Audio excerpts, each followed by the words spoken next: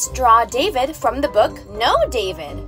First, go get a crayon, and you're going to draw a big circle for the head. Then a C and backward C for the ears. Next, 2 little diagonal lines for his mischievous eyebrows.